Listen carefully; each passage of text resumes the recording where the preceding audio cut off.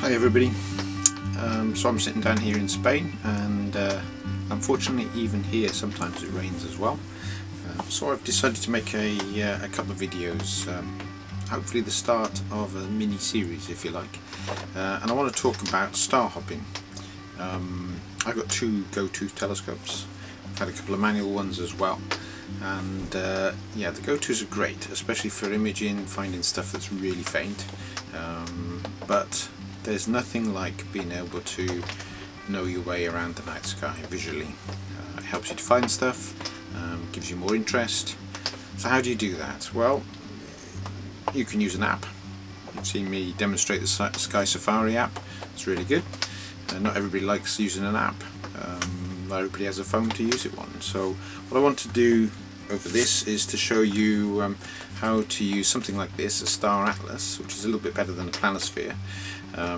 It's actually the Cambridge Star Atlas, this one, 4th edition, and inside it basically has a series of maps and lists of objects of just about every part of the night sky. To use that, you'll need a couple of other things. First but not last is a head torch. This one is my Old Faithful. It's a LED lenser, and what I've done is just stuck a little red circle over the front of it, so it makes a nice red light torch. And the second part that I find extremely useful with the Star Atlas is this, a business card with a hole in it. Yeah, okay. Maybe if I bring it in closer it'll focus, maybe it won't. Okay, I'm going to have to show you a photograph of that. Basically it's just a business card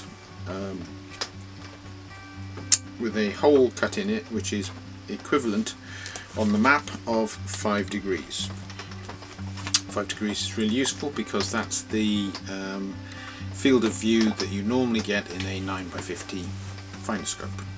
So what you can see here is I've also scaled a degree rule along the one side of it. It just happens to be very slightly more than 26 degrees in length.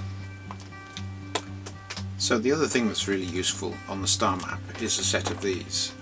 They're just simple little arrows that you'll be able to buy from any stationery store, used on memos and stuff like that to highlight stuff. On a star atlas, great to point the way around. Okay, so what's my thoughts for the mini series? Well, I've taken some photographs, not so many. Going to be taking a lot more if I get some clear skies.